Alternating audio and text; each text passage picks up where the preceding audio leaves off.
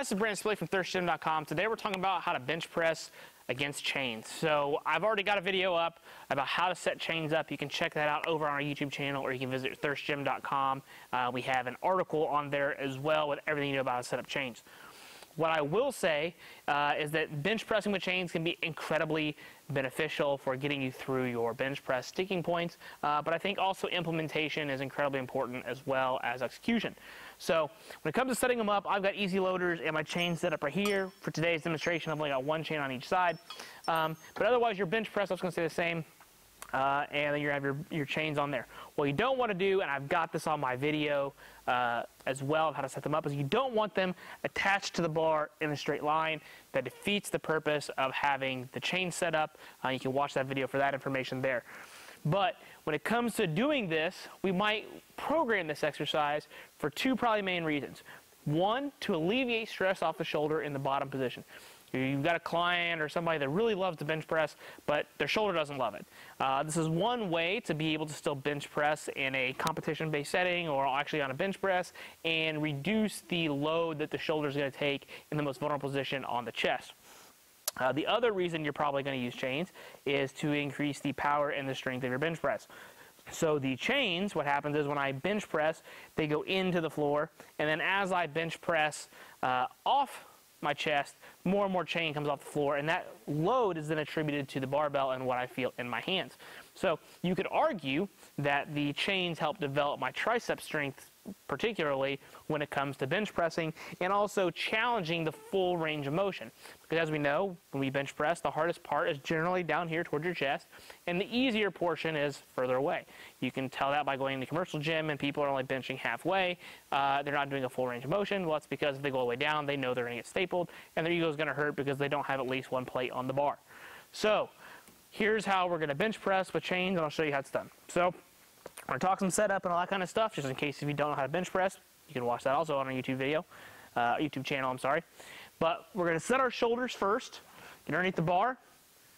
Hands are going to be about a little wider than shoulder width, knuckles towards the ceiling. Set my shoulders, set my butt, set my feet. Feet can be wide, they can be tucked, that's personal preference. Once we're there, take a big breath. We're going to unrack the bar, let it sit in our shoulders. Here, let it sit in our shoulders. Come down, touch chest, press. Down, touch chest, press. Just like so.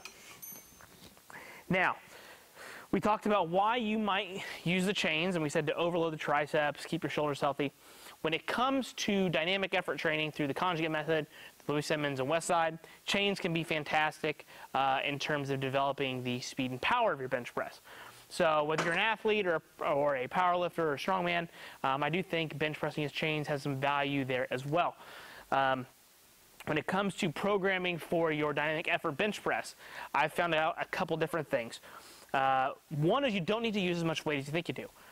Generally, I program my speed work for bench press between 40 and 55%. Every now and then I might get to 60, but that's pretty rare. That's not including the accommodating resistance, or in this case, the chains. So, you know, as a 335 pound bencher, I generally know that I'm working between 135 and 165 on the bar, plus about 2 chains on each side. Depending on how the chains are set up, I might be able to argue for 3. So that's not a ton of weight considering what I bench press, but understand that I'm pressing the weight as fast as I can each and every single rep. The chains on there help slow the bar velocity down so that I'm not having to be fully extended each time when I go. I can just keep going, and I feel like it's actually stopping the barbell at the top or decelerating it, however you want to really try to kind of term it or look at it.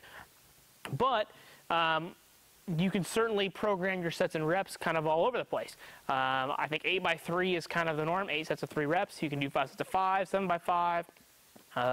You could do probably 10 doubles. Generally, you're going to see more repetitions on the bench press just because there's less range of motion. And usually, because of that, you need to acquire more time under tension for the exercise to really help you. I've seen people be able to grind bench presses out pretty well. You don't see a whole lot of really grindy squats. Usually, they get stapled or they take it before it really gets really grindy.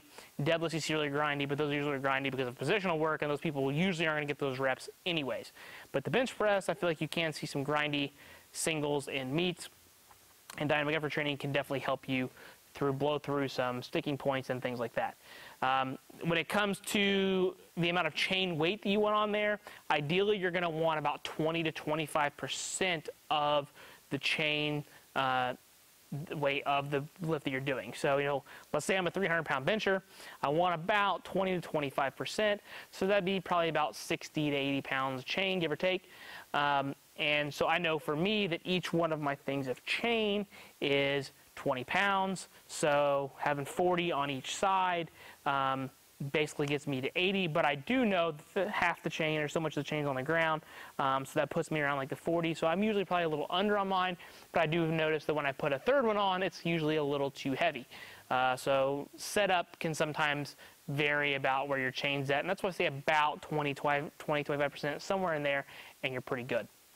So that is the bench press first chains and how you might implement it in your training program and what you're going to do. By all means, this could also be a max effort variation as well. You've got a ton of options with this in terms of programming. With your max effort stuff, and you can start varying about how many chains you got on each side and where your grip's at and things like that as well. So just wanted to briefly talk about how you set up the chains and how to execute the exercise and why you might use it for your dynamic effort training, which is primarily, honestly, where I probably program this exercise more than anything else. So if you got any questions about the bench press first chains, how to set them up, programming with dynamic effort, speed work, max effort work, conjugate stuff, anything like that, how you might implement it in an athletic training program, please feel free to leave in the comment section. Thanks. Have a great day.